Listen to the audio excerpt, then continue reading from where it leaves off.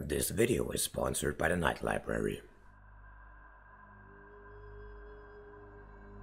Symbiosis, a fascinating phenomenon found in nature, where two creatures of different species intertwine in either short or long-term biological interaction in one of 3 degrees.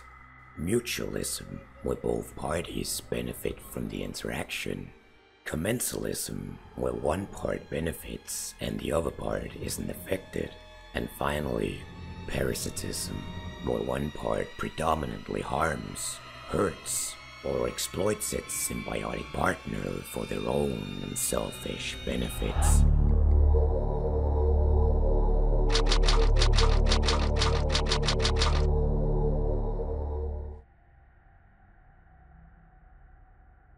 The symbiotic relationship that have existed between humans and animals, humans and plants, as well as humans and bacteria, are well known, understood, and documented throughout the course of thousands of years of mankind's history.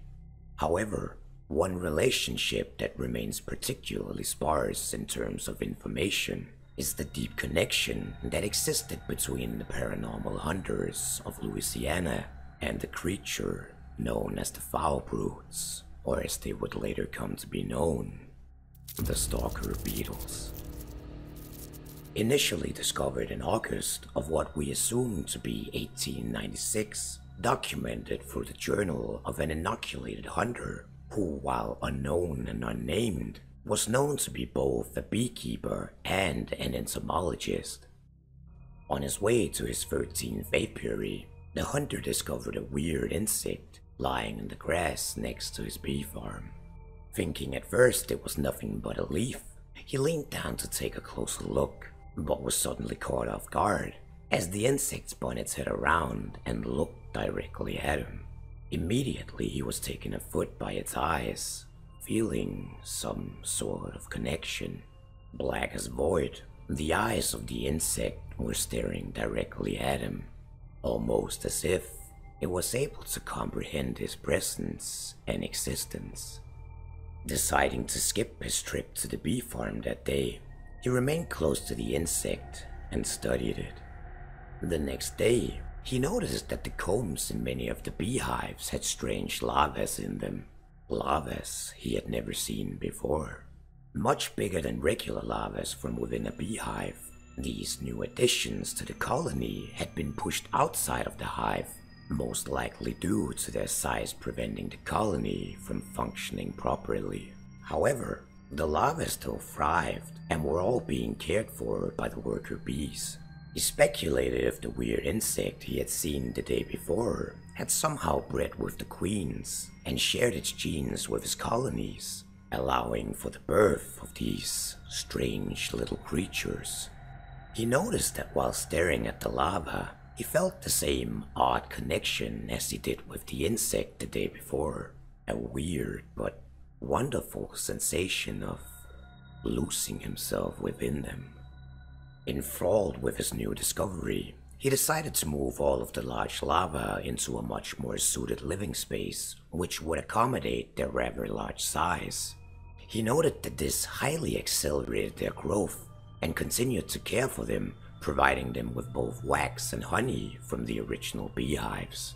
The larvae all seemed to thrive under these conditions and began within hours to spin silk, nestling themselves within thick cocoons. Ecstatic with excitement over his discovery and what would reveal itself from within the tiny envelopes, the beekeeper decided to name this new species Foulbrood, based on their dark color resembling something stricken by disease. At the end of August, barely 2 weeks after his first encounter with the strange little insect in the grass, the beekeeper would spend every waking hour observing the cocoons. Fascinated by their growth in size, he was unable to take his eyes off of them, even but to write for a brief moment, and then it finally happened. They hatched. A hardened carapace revealed itself, then feelers, legs, and finally the eyes. A dark, endless void was staring directly at him. They had gotten bigger and had a glossy outer layer to them. The creature chittered, curiously observing him. Surprised by its appearance, it looked nothing like its parents, not the bees, nor the insect, except for the deep black eyes.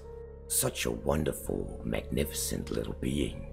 He would name this particular beetle the firstborn, the very first of his species, unbeknownst to anyone but him. Most surprisingly, however, was the feeling he got when he was staring directly at it, or rather, when it was staring at him. Within its eyes he felt himself staring back at him. He could almost sense his own silhouette in a mesmering pulse, a pulse he could hear in his ears, a sensation he felt throughout his entire body, an amazing sensation. What a wonderful feeling, even if a bit terrifying. Before we move on, I'd like to take a minute to talk about today's sponsor, the Night Library. If you, just like me, are into Hunt Showdown, you might find this interesting. Red Hunt is an upcoming comic book series created by the Night Library and funded through Kickstarter. The creators Daniel and David have made it their mission to create a comic book inspired by the Hunt Showdown universe. This involves a western setting with guns, hunters, monsters, and a lot of blood. And you can read the very first episode of the comic book for free directly from their Kickstarter. So if you're a fan of Hunt Showdown, I highly recommend checking out Red Hunt and consider supporting their cause, as I think it's an amazing initiative. I have left a link for their Kickstarter in the description below, so go check it out. As I mentioned, the first episode of the comic is available for free. And with that said, back to the story at hand.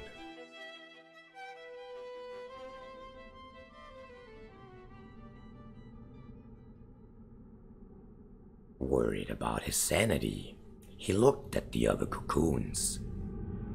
He wondered if this sensation of seeing and observing himself would be amplified if he looked at, or if several of these creatures were looking at him at once. Further research had to be done. Almost a month would pass, and the Foulbrood would grow bigger and stronger, just like their parents, the bees. The creatures had collectively chosen a queen, the firstborn. This led to a unique discovery in the species' internal communication. As a hive mind, the queen and every other member of the species were connected through sight, using this otherworldly media.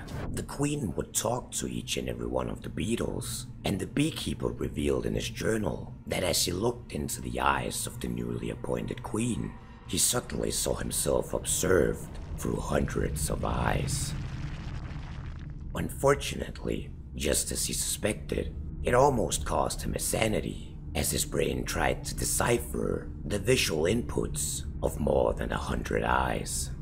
Managing to gain control of himself and break sight, he was left dazed and mad, dealing with sensory overload for several days after. However, by the skin of his teeth, he had avoided going insane and had to find a solution to avoid permanent madness. Through slow and methodical research, a breakthrough was made, and he eventually found out how to avoid looking through the hundreds of eyes of the entire colony. All he had to do was make a physical connection with one of these small creatures before using sight. Through direct contact, the two would somehow tune in to one another, forming a close bond that would make him see only through a single pair of eyes, and ultimately avoid going mad. Having finally solved the problem of bonding with only one of the creatures at a time, the beekeeper decided to bring the Foulbroods into the bayous. Their symbiotic relationship allowed him to avoid dangers lurking ahead, saving himself from death, which would often be at the cost of the bug's life. However, losing one of them to avoid death was a worth that far outweighed their cost. Curious by the potential of these species, The beekeeper was certain he could make them more versatile, more resilient, more useful, and with this in mind, he began planting new larvae throughout the bayous. With the potential crossbreeding of other insects, different biological factors and environments, the beekeeper couldn't help but wonder what other variations of this little creature the future could possibly hold.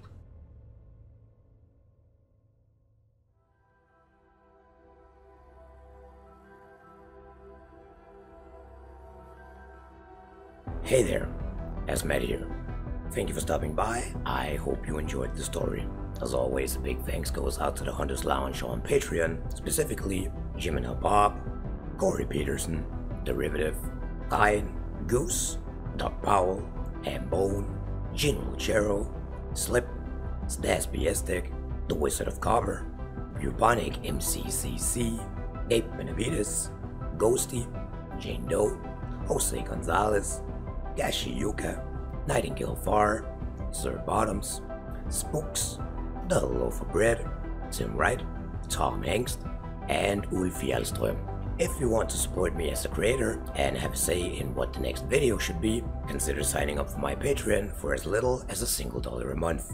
The link is in the description below. A big thanks to the Night Library for sponsoring this video as well. You can find a link to their Kickstarter below. And thank you all for watching. I'll see you in the next one.